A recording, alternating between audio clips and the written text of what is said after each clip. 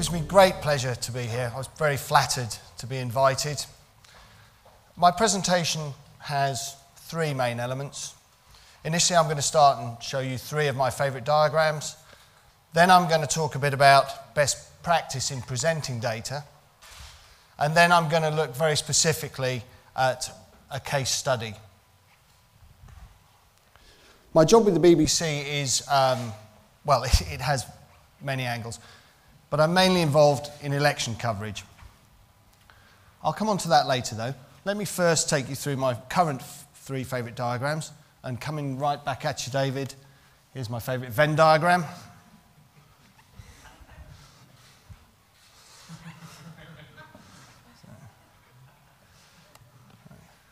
Now, this is my second favourite diagram because when people say visual communications don't matter, you can quote this for them. This is by Florence Nightingale. Now, the red areas show fatalities in the Crimea that were always going to be fatalities. They were very badly wounded people. The black area are soldiers with complications, and the blue area are the areas that are considered, that she considered were preventable through better hygiene in the Crimea. Now, she took these diagrams, these polar distribution charts, to the House of Commons. She was friendly with an MP by the name, whose name escapes me now, Verney, that's right, Verney, from Buckinghamshire, and they made the case for improving hygiene in British military hospitals. And we've all benefited from these charts. She was the first woman to be made a Fellow of the Royal Society of Statisticians, I think I'm right in saying. Okay. And the next one is this one. I'm going to show you this later. The reason this is my favourite is one of the reasons I'm here. And it's a first for British television. It's the first use of augmented reality. And it forms the second part of the case study that I'm going to take you through. This is the team I work with. Mark, Julie, and Mike at the end there. We've all worked together. Most of us from a design background, and we have some developers we work with as well. So, it wasn't always like that then. A while ago, we found ourselves in very, very big trouble. We were in big trouble because we made a mistake. We thought that broadcasting a graphic at 2 o'clock in the morning that poked gentle fun at Britain's third party, the Liberal Democrats, wouldn't matter. It didn't really used to matter before people used YouTube, but oh boy. For some reason, this particular graphic, people took great offence at it. It was a sound piece of analysis, but they really disliked the style. Now, normally I tease people and say, I'm not going to show you this graphic, I'm going to allude to it, I'm going to explain it. Today I'm going to show it to you because I think enough times has passed. It was painful. It really was difficult. The Guardian, that's normally a friend to the BBC, at least said it was well executed. The other newspapers were calling for us to be executed. We'll come back to this because what I'm going to do, I wasn't sure about quite what the audience would be like. So I thought, as we are all involved in looking at data and specifying data and designing data, I thought I'd just give you the ground rules that I've picked up over the years. Now, these are very, very simple and probably well beneath where I've pitched them. So please forgive me, but they're here, so I'll canter through them. Good practice. The first thing is to consider the audience. And if you do take one thing away, this is quite a good one. It's the context in which the data is seen, in which the visualization is seen, is very, very important. You need to think about that. These are the key things to avoid. I'm going to just run through them. Check and double check the data. I know this seems obvious, but if there's something that stands out, then it could be wrong or it could be very, very interesting. So you need to really be sure.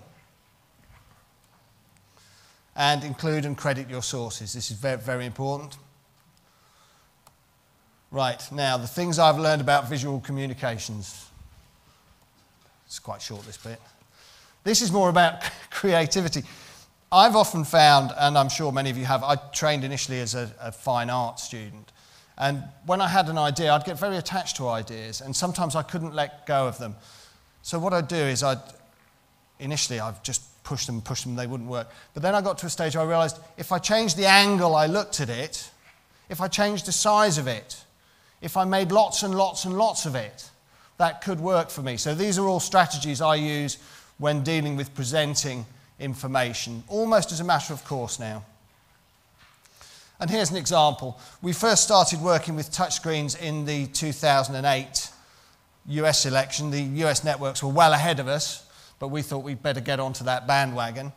So we did something we thought was quite clever. We had a little touchscreen there. There's a guide, a little key to where the sectors are, and he can call up constituencies and they appear on a big virtual map, but he's all controlling it from this little small panel.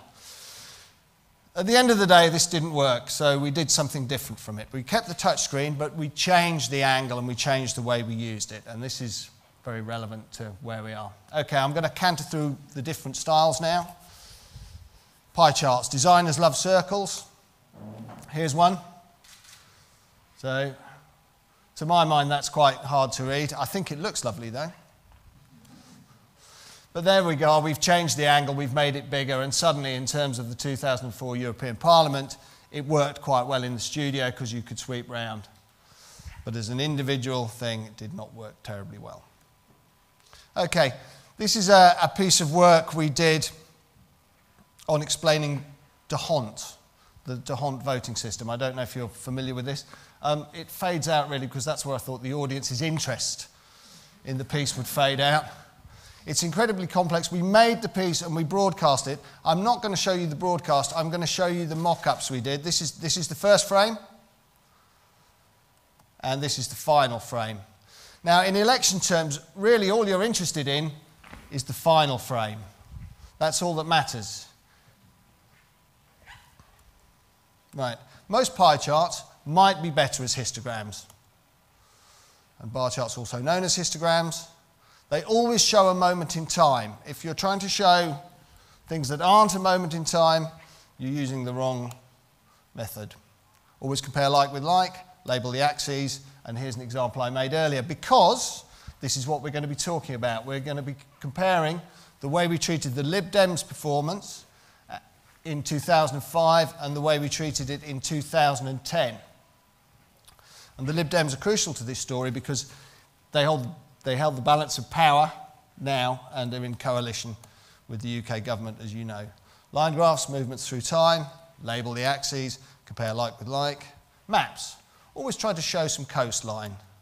There we are, here we are, UFO sightings in the US, and here are major airports.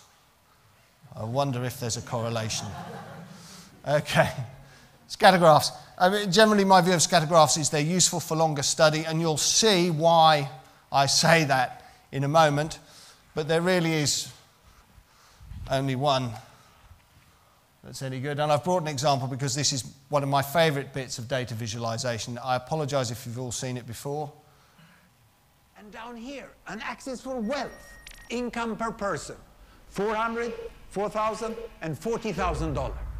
So down here is poor and sick, and up here is rich and healthy. Now, I'm going to show you the world 200 years ago, in 1810. Here come all the countries. Europe brown, Asia red, Middle East green, Africa south of Sahara blue, and the Americas yellow. And the size of the country bubble showed the size of the population. And in 1810, it was pretty crowded down there, wasn't it? All countries were sick and poor. Life expectancy were below 40 in all countries. And only UK and the Netherlands were slightly better off, but not much. And now, why start the world?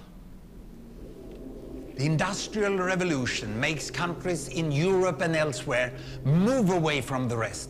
But the colonized countries in Asia and Africa, they are stuck down there.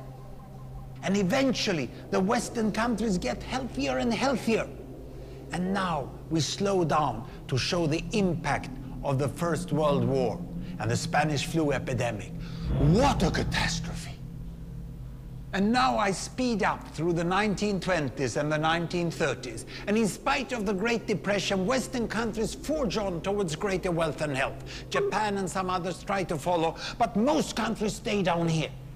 Now, after the tragedies of the Second World War, we stop a bit to look at the world in 1948. 1948 was a great year. The war was over, Sweden topped the medal table at the Winter Olympics, and I was born. But the differences between the countries of the world was wider than ever.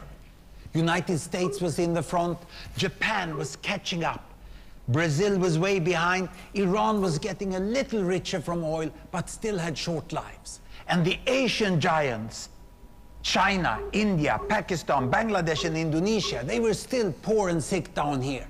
But look what is about to happen. Here we go again. In my lifetime, former colonies gained independence, and then finally they started to get healthier and healthier and healthier. And in the 1970s, then countries in Asia and Latin America started to catch up with the Western countries. They became the emerging economies. Some in Africa follows. Some Africans were stuck in civil war and others hit by HIV. And now we can see the world today in the most up-to-date statistics. Most people today live in the middle, but there are huge differences at the same time between the best of countries and the worst of countries. And there are also huge inequalities within countries. These bubbles show country averages, but I can split them.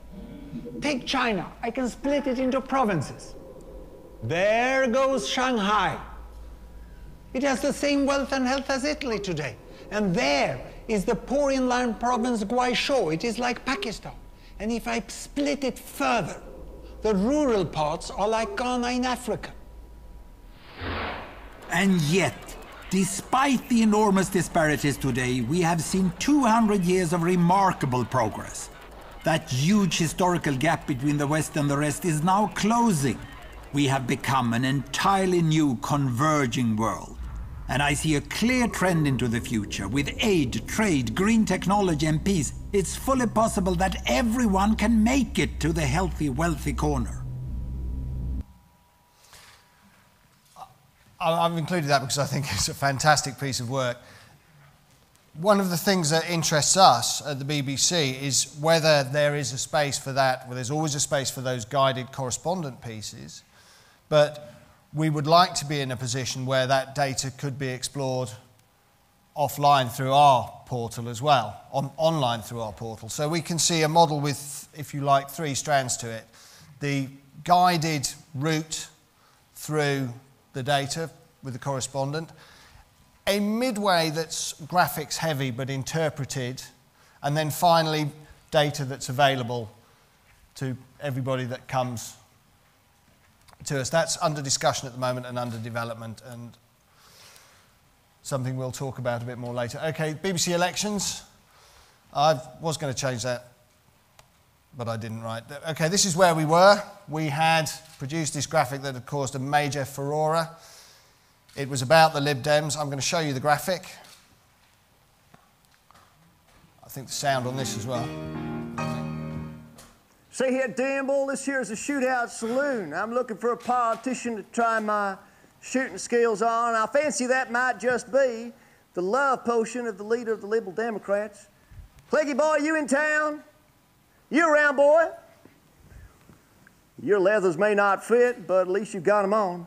I'm going to teach you how to point your gun, street boy. Have a look at these tin cans. 2004, the first one is marked. See what happens if I can shoot this? Just 1 second here. I'm going to try to aim straight. 29%, that's what you got in the local elections when your leader was Charles the Party Kennedy. He may have fond memories of that one. That's the leader of the Lib Dems. 2005, now that was a general election. Let's just try this one here. 23%. And we should just add that, of course, the Lib Dems go down for the general elections and tend to go up for the locals, the opposite way for the way the trend for Labour works. Let's carry on. Now we go 2007. That was last year. What happens when I shoot this tin can? 26%. Who was the leader last year? Ming the Marshall Campbell. What happened to him? They ripped his waistcoat off and whipped his horse's butt, and he was gone. Let's see how you do, Cleggy. Take aim for us now. It's 2008. You got to hit that tin can. Have a go. Well, that's 30%. Boy, you get a vote like that, you'll be popular with the town's women here. They won't be making jokes about your performance no more. Try again, boy. 27%. That's starting to look dangerous. Marshall Mann got 26%, Cleggy. They ran him out of town. There was nothing left of him but his teeth. One more time. Well, you missed it altogether, 25%. Man, you're a danger to yourself. You might not be able to show your face around here no more. You shoot like that. Can you handle a gun, Cleggy? Well, now you're starting to look ridiculous. So we'll find out at the end of tonight. Is it Clegg the kid, the promising new boy in town, or Calamity Clegg? Back to you, Davy. Oh, I see. That's the punchline. Thanks. We were trying to work that out. Thanks, Jeremy. Side splitting.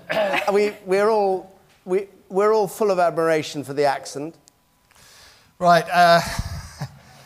Yes. After that, everything changed, and for good reasons. The premise of that piece of work depended on a number of in-jokes in the Westminster Village. One was that Clegg, the now Deputy Prime Minister, was known as Calamity Clegg.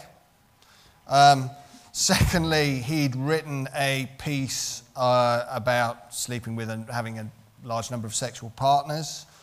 The previous leader, who you saw in the reaction shot, had quit because he had a drink problem. We alluded to that. And then the other guy that had been leader before, the current leader, Nick Clegg, was hounded out of office by the press because he was, I don't know, over 50, 60 odd, I don't know.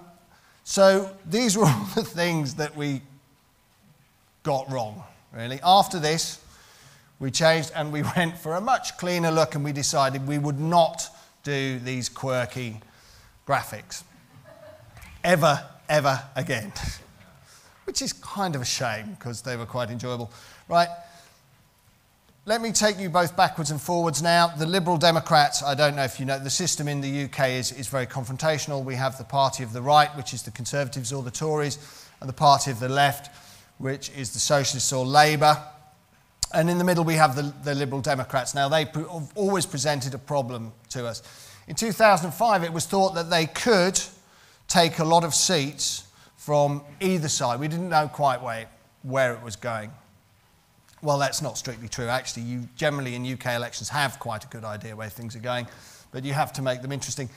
So we decided to use a scatter graph to represent the marginality of seats. And I'll show you the video because Peter Snow, the presenter, explains it better than I do. This is the story we're talking about, 2005.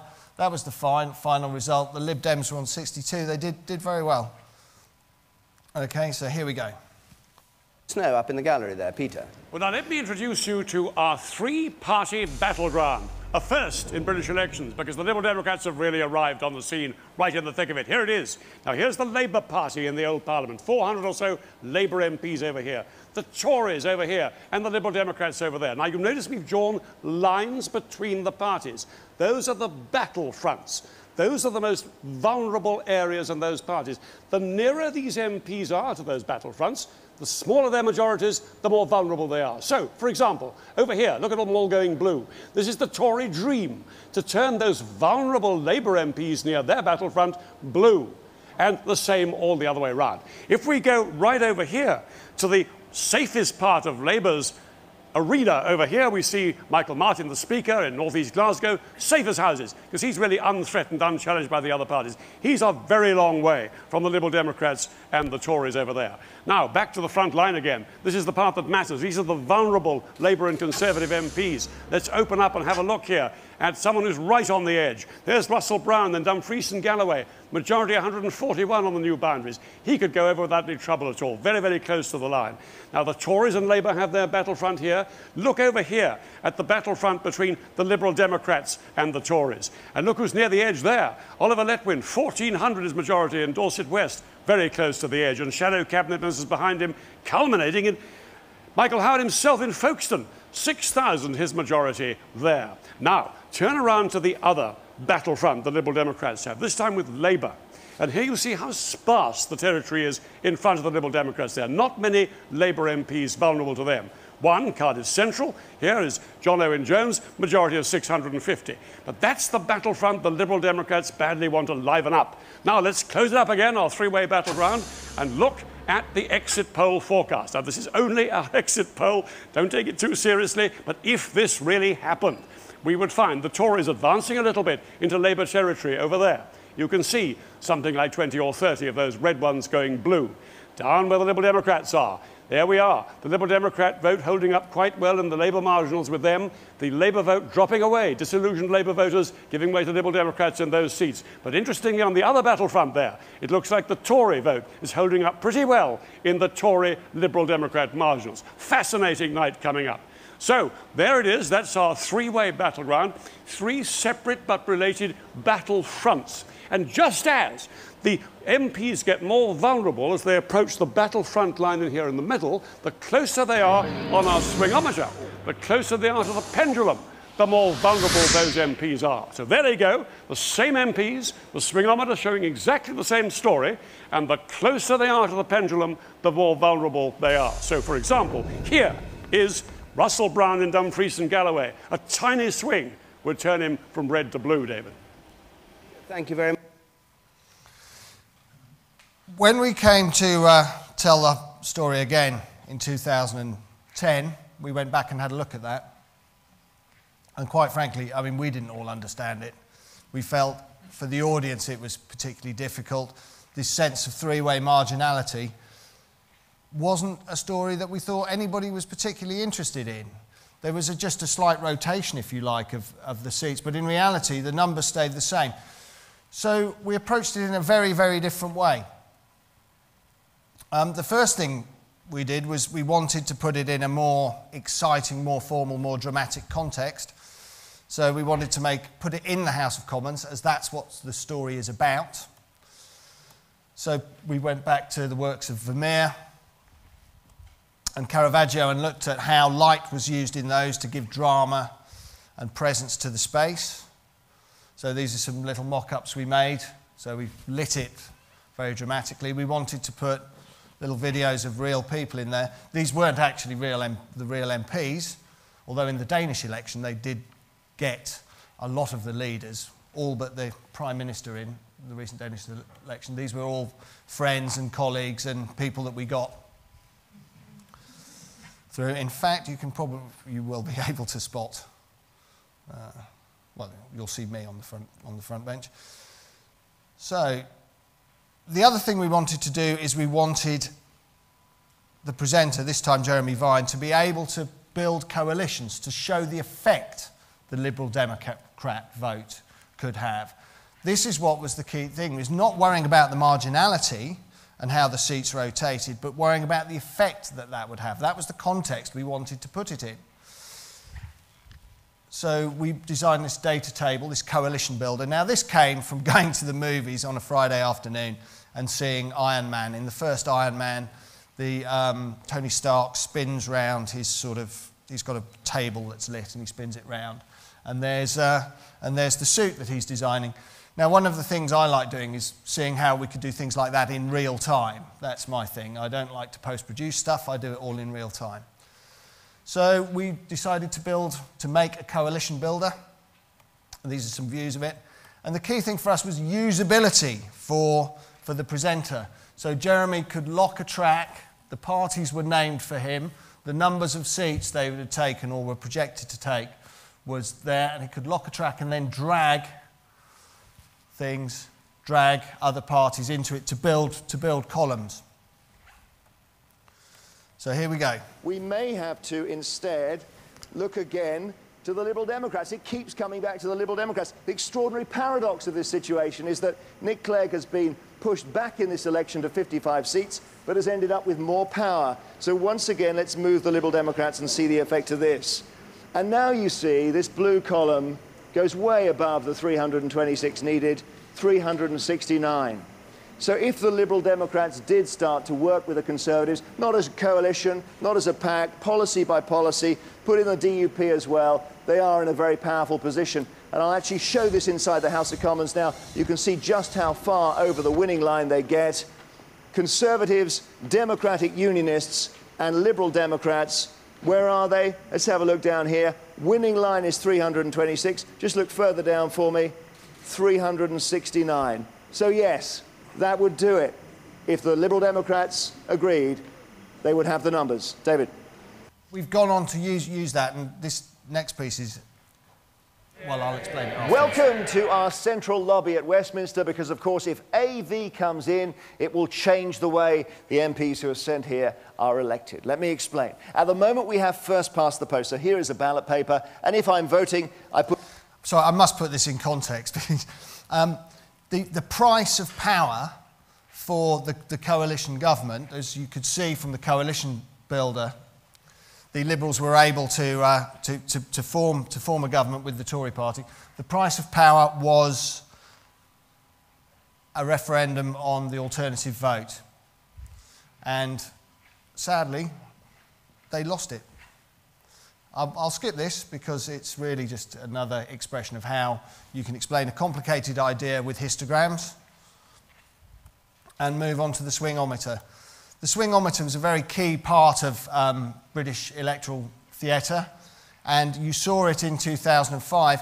One of the issues we had was that it didn't show the place names, it didn't show the constituency names, so we wanted to link that more closely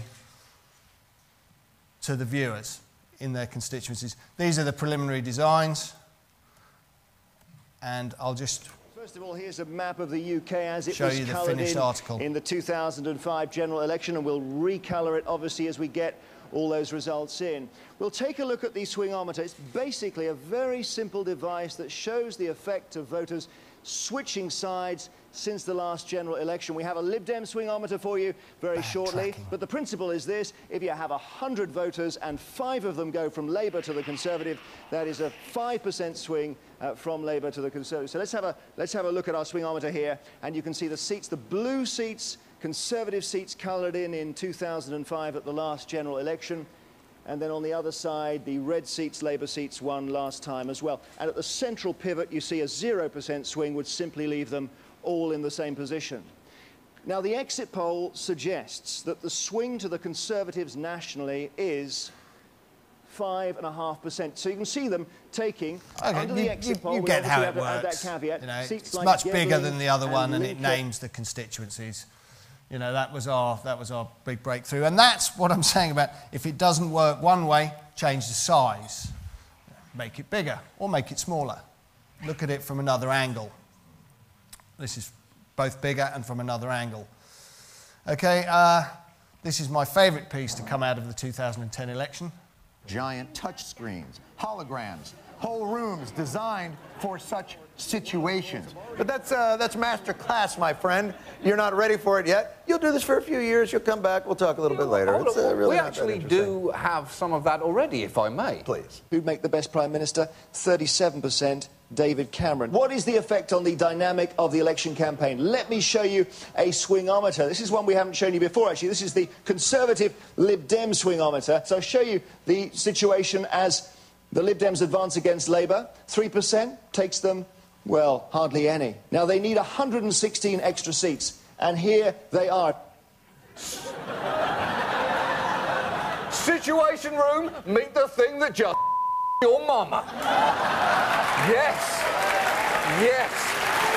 State-of-the-art, fully immersive, holodeck 3D matronic technology. Is it clear what it does? No. Does it matter? Of course it doesn't.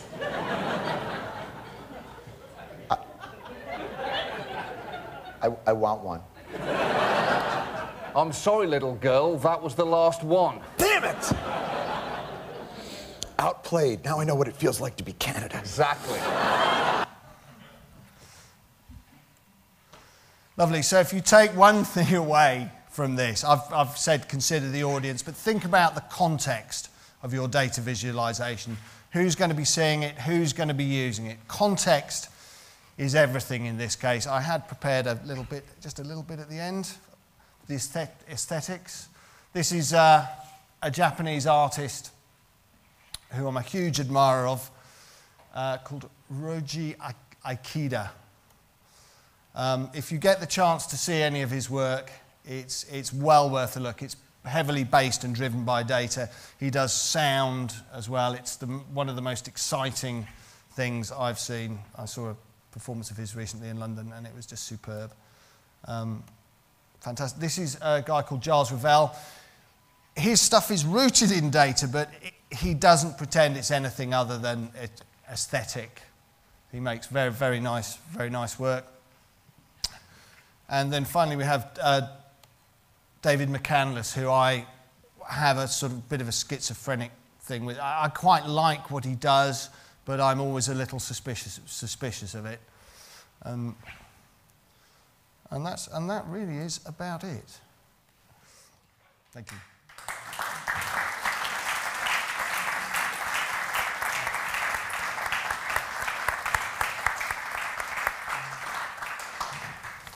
Thank you, Jonathan. We have at least 10-15 minutes for discussing your presentation, and maybe I start and give everybody a chance to come up with their own input. It appears to me that we are looking at something like the American school book syndrome, if you know what I mean. You don't? Well, the German school book production is going in the same direction. It used to be that a school book about something was this big. Now it's this big. It used to be that it was black and white and mostly print, maybe a few sketches. Now it's all full color. It has at least 10 different font sizes on each page. It has 5 different fonts on each page. It's visualizing everything that can be visualized. That's the American school book syndrome. And of course, this is all done with the good intent to help the young to understand and gain knowledge in their classroom. But if you look at the results, they are disastrous. I'm not saying that you are propagating that. In fact, you are on the opposite side. You are telling us, be careful with how you visualize. But it seems to me that the whole thing, in particular the internet, is going in that American school book syndrome direction. And in some sense, it's much led by the industry standard, which is Microsoft. Yeah. Which is coming up with these great ideas of visualization. And it seems to be more important now when you have a bar graph, just to take one example as a key argument, that it has to be 3D. Now, what is the difference between a 2D bar graph and a 3D bar graph? Right? Does it look prettier? Does it give us more information? Does it help us in gaining knowledge? It just looks more like techie, right? So what's going on in this community? Are we losing it? Are we losing the good culture of producing? Well, for example, in book production. Let me add one more thing. When you look at how books were produced in the old days, you had people who were thinking about the right font. They were maybe even making the right font. They were talking and thinking about readability and legibility. They had layout people who would think really about how do I put the information on a single page. And then we have these beautiful books, and we like to look at them forever. And nowadays it all looks like the American school book syndrome. So what is going on? Give us direction. Well, I mean, I can talk about the experience with the BBC dealing with this, and we have a very clear remit to keep things simple. I mean, that is absolutely what we do, and when we produce graphics, they should be very, very clear and easy to understand. In simple terms, a 2D bar chart and a 3D bar chart, a 2D bar chart is almost always better for imparting the information. In fact, in the presentation, there's a 3D one, and then we show the same information with the 2D one.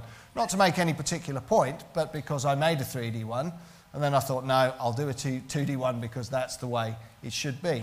It's all about stacking up sugar cubes, as my old professor used to say. Really, you've got to see how many cubes there are in the tower. Now, it's all very well having a nice one that you can spin round, but really, if you're imparting information, you just need to see which is the tallest. I think, though, there is an argument, a counter-argument, which will say this is lead. Where it's led from, I don't know, but there is this move to make stuff complex. I think in some ways that's there to flatter the users and the readers. And to draw people in, you have to have that. I mean, one of the things that we're looking at is whether we'd have the television piece, the short piece, the headline piece, done very much with the 2D bar charts and the correspondent, the person who knows. And then we'd have a more artful visualization that you would then see offline, and then a further step where you could visualize it yourself and design it and play with it on your laptop that's available as well. So our thing is, well, you'd be watching the TV and you think, oh, well, that's interesting. I wonder what other data I can get there and explore, and then you'd go and on your laptop or on your tablet device go and take it further. So, and we want there to be a relationship between the designs, but clarity is the important thing. And I agree with you about the American school book thing. It does frighten me, the amount of data that is sometimes put onto one graphic. Why not do several graphics? You know, keep it simple for the audience. Let me involve the audience. Your questions, your input, your remark. You were talking about mostly showing real-time data. Are there any plans with BBCs to put this entire thing to move on to the web as well, in combination with what you see on a TV screen or what you make available on apps or whatever? I think in the long term we probably will do, because we're a public company, a public corporation, and we will make those assets available. But we need to spend some time thinking on the best way of doing that, and it's a big issue, you know. So what would be the differences, for example, or the challenges? Well, I mean, the challenges, as I see it, is we have an archive that's available on the internet. Now, if you've got that archive, and then the data changes, things from a previous data, then the data would change in those live graphics. Or maybe you've got to fix those graphics and those visualizations, knowing that they're wrong, and then flag them up to point people to the updated page. I think there's a relation. Or do you want to see how things were, say, in 2001, what we thought the numbers were? Now we know the numbers are different. I mean, particularly with economic forecasting, they're forever being revised. So we'd publish one number to the web and then find that we were forever going back, and how much of throughput would there be there? I think people might find that quite confusing, and we have to get the balance right for updating live graphics. In terms of broadcasting programs, there's often a debate about whether you freeze the live feed when you're on a presenter making a point, or whether you let it go through and then you have the straps out of sync with the maps and the little tally up the corner. So we think quite a lot about that and have very long, interesting meetings, often at 5 o'clock on a Friday.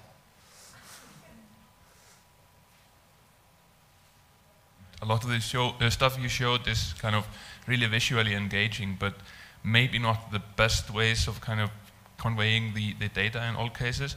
And I know there's a big kind of argument in the community between like these really visually rich things that maybe compared to kind of headline writing, they are there to grab the attention, and then something that's more to convey the data, which would be more like the article.